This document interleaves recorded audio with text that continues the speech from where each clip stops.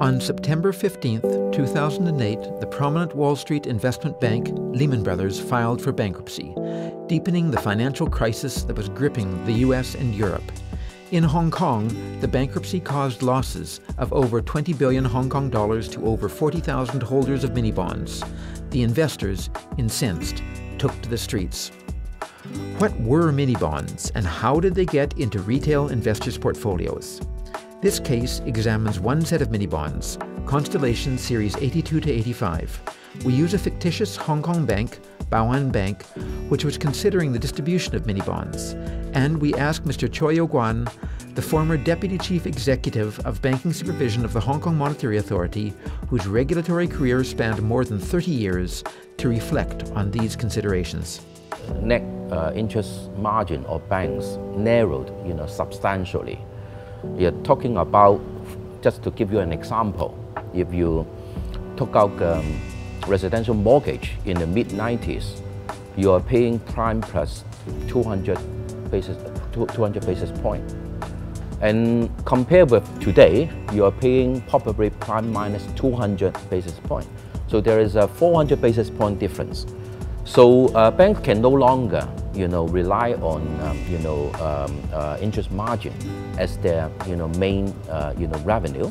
So banks have to be very careful, how to utilize, their capital, right, which becomes a very scarce, resources. Banks, have to diversify into non-interest income area, mainly to provide, financial services to their customers.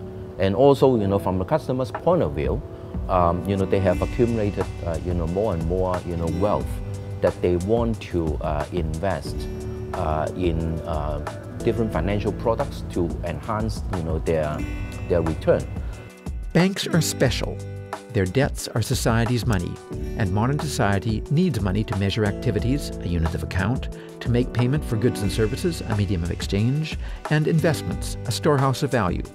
Bank customers want their investments to appreciate, so they ask bankers for advice and access to good investments in addition to deposits. Now, for the banking regulator, that means that we also have to transform ourselves from what used to be a prudential regulator to a conduct regulator, because in selling of financial services, banks are no longer expose themselves to credit risk, but to things like reputation risk. Bankers could make money by charging for their advice, but more money is made from product distribution fees and building customer loyalty by offering better, fuller financial services. Customers consider many investments, including deposits, bonds, stocks, derivatives, and structured products. When banks are providing wealth management services, then there's always the dilemma that banks and their staff want to do as much business as possible so that they can enhance their commission income. A structured investment is a combination of simple securities in a shell company or special purpose vehicle. The SPV issues new securities, which are the structured investments purchased by investors. Structured products is just one type of investment products designed in such a way to help enhance the return, right? Because if you just sell plain vanilla products, the return normally is quite close to the market level of say interest rate. A structured product can still provide a better return to the customer. Each series of Constellation mini-bonds was issued by an SPV that bought low-risk bonds and paid for them by issuing bonds of an equal amount in a process called securitization. The bonds are asset-backed securities, or ABS. To increase SPV returns, it issues guarantees called credit default swaps, or CDS. The CDS are bets that a reference entity will default on its bonds. The CDS protection buyer pays a premium to insure it against reference entity default. If the reference entity defaults, the CDS issuer pays the CDS buyer an amount equal to the difference between the market value and the face value of the reference entity bond. Investors should not just aiming at making a better return and then just forget about the risk of the product, right? Because there's always that risk-return relationship is very true, right? The higher the return, the higher the risk. The SPV combines the CDS premia with the interest from the bond. Minibond holders would enjoy higher interest but would suffer loss if the reference entity defaulted. In fact, a Constellation SPV issued more CDS than the face value of the risk-free bonds the SPV owned. If any of the CDS reference entities defaulted, the SPV would be wound up after paying the CDS protection buyers. Bao An Bank could profit from distribution. It could increase the investment set of Bao An Bank's customers. But the real challenge to Bao An Bank was how to distribute the mini-bonds responsibly.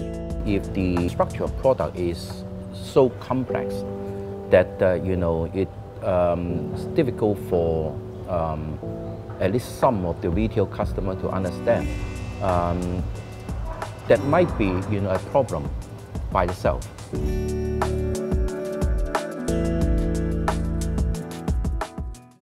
About 200 banks in Hong Kong are authorized by the HKMA. Just over 100 of those are also registered to sell securities. Although securities sales are regulated by the Securities and Futures Commission, if the sale takes place in a bank, the HKMA is the frontline supervisor. The investment advisors have to, tell the customers, in very clear terms that, it's not the products that are approved by SFC, but the selling documents, be it prospectus, whatever. The documents are approved by SFC. So meaning that as far as the contents are concerned, SFC is satisfied that the contents is a fair description of the product. Every service is the interaction between a service provider and a customer. Sales of mini-bonds by Bao An's personal bankers to gold customers would also be co-created services. Mini-bonds would be sold by personal bankers, officers like Sally Chan, bright, knowledgeable, a qualified certified investment advisor with IA certification recognized by the SFC, and a great saleswoman. 最新嘅產品叫做 Constellation， 想介紹翻俾你嘅。咁例如 Constellation 82號啦，咁你用美金喺8月做，7年之後到期，咁會俾翻頭嗰6年嘅7.6厘，咁同埋最後1年嘅10厘。其他3個系列啦，咁一個係美金做5年期，咁另一個咧係港紙7年期同埋5年期，咁但係個利息就比較低。咁 Constellation 咧係 First Default 嘅零售 Synthetic Securitization 嘅產品，咁類似債券咁樣，但係就唔保本。咁你嘅風險咧就係嗰8間銀行倒閉違約嘅風險。例如其中一間銀行債務違約啦，咁個 Minibond 就會清盤，咁你可能就會有比較重大嘅損失。咁當然啦，如果佢哋冇 default， 你仍然可以攞到你嘅本金同埋利息。咁同時發行商同埋 DBS 都有權隨時收翻相關票據8%嘅本金同埋利息，咁即係話你有再投資風險。唔知你有冇其他問題呢？咁即係啲錢喺邊間銀行啊？ The investment advisor has to, do his own job to make sure that the customer understands fully, what the product is and what's the risk, with that product.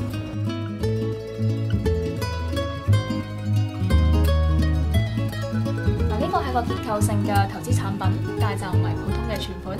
咁呢啲銀行啦係包括瑞銀啦、花旗、美銀、德意志、匯豐、JP Morgan、高盛同埋 Morgan Stanley， 咁都係世界上嘅 top banks 嚟㗎。哇，結構性產品好 technical 喎，咁有幾多錢利息啊 ？Whether a customer, can really, understand the product or not, is again a judgment of the investment advisor.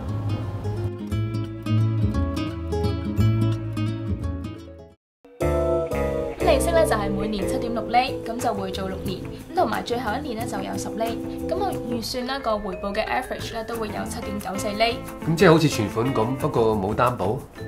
之前咧就 Constellation 債券啦，78至81啦，咁有一間係和記黃埔，就唔係銀行嚟嘅。咁我哋明白投資者咧係對銀行比較有信心，所以為你提供嘅債券咧都純粹係銀行風險。嗱，你諗下，投資者喺邊度可以揾到比美國 T-bonds 仲高3% 嘅回報，但係只係承擔銀行嘅風險？咁佢哋都係世界上嘅 top banks 嚟㗎。咁有穆迪啦，同埋 S&P A+ 同埋 AA 嘅債券評級。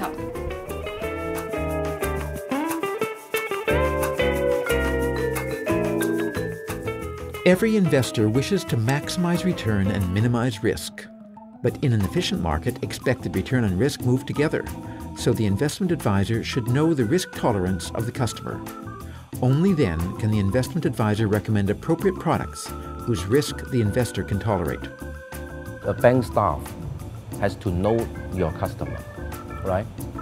Understand their needs.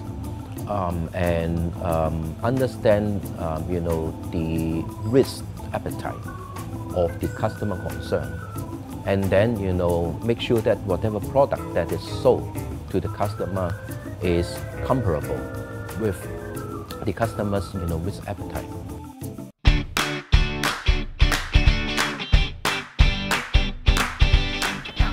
分類做可以承受 high risk 嘅客，咁所以都適合呢一項投資。咁你可以睇下呢一份資料，咁有任何問題啦，歡迎隨時問我或者其他專業意見。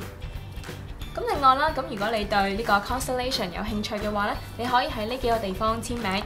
咁簽名咧，即係你認同當中嘅內容同埋接受當中嘅風險。People just sign on the documentation, and then they're saying that although we sign, but actually we are not fully aware of the risk of the product. An asset manager has a fiduciary relationship with the beneficiary, a moral responsibility of trust. Of course, if the banker is simply taking orders from the customer, the banker is not an asset manager and has no fiduciary responsibility. But even without an asset management contract, if a banker is advising a client, and if the client does not understand the products, and if the client relies on the advisor, and if the advisor profits by that reliance, a fiduciary relationship exists.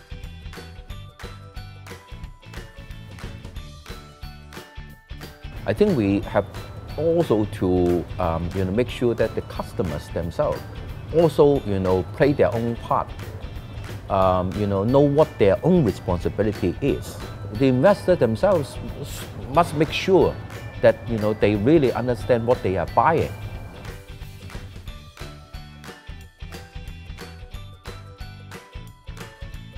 咁啲錢係擺喺呢8間銀行做存款啊？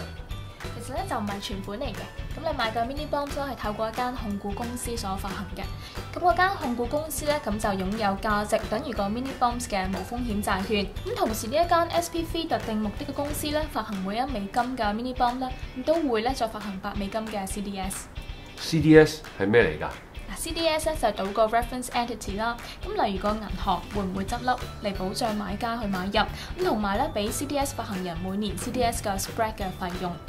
咁而家 CDS 個 spread 咧大概係嗰啲銀行執笠嘅機會，咁每一日啦都有幾十億嘅買賣，咁全球各大嘅銀行啊、公司啊同埋國家都有佢哋嘅交易。咁以下係 Constellation 啦，呢8間 bank 近期 CDS 嘅 spread。咁佢都 show 到啦，個市場認為咁呢8間銀行啦，下年會倒閉嘅機會係5.7%。咁係咪好抵啊？係啦，咁但係咧你持有嘅債券啦，為期係7年噶嘛，咁所以咧個市場認為咁7年入面冇一間銀行會執笠嘅機會咧係7%。咁換句話講，個市場認為你有1/4嘅機會可能會冇咗個本金，咁所以買迷你債券啦，就係你落注冇一間會。咁啊，咁即係個回報叫幾好啦，係嘛？咁都啱，咁只不過咧，實際上你唔會得到全部嘅 CDS 回報㗎。咁因為個回報咧係 CDS 個 spread 嘅總和啦，加埋你7年嘅無風險利率。咁當然啦，迷你債券嘅安排人都會賺翻少少 spread 嘅。咁我哋寶安銀行都會有少少啦，大概1.6%。不過你放心，係一次性嘅。咁我哋都知道，我嘅 bonus 都有一部分係根據結構性嘅產品嘅銷售成績嚟決定。咁所以作為 investor 啦，你會唔會諗下呢8間銀行所倒閉嘅機會啦，會唔會細過 CDS 個市場認為佢會違約嘅風險呢？咁我都知道啦，你有風險承受嘅能力去落注，咁所以如果你對呢幾間銀行有信心嘅話咧，咁我相信呢一份咧係正確嘅投資選擇。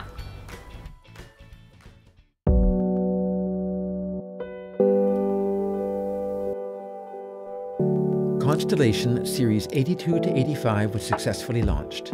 Because none of the reference entities defaulted, and because DBS, the arranger and CDS counterparty, is still in business, the Minibonds of Series 82 to 85 continued to pay interest and principal through maturity.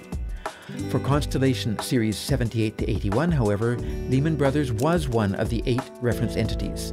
Lehman Brothers bankruptcy cost the CDS issuers, the SPVs in Series 78 to 81, about 80 cents on the dollar.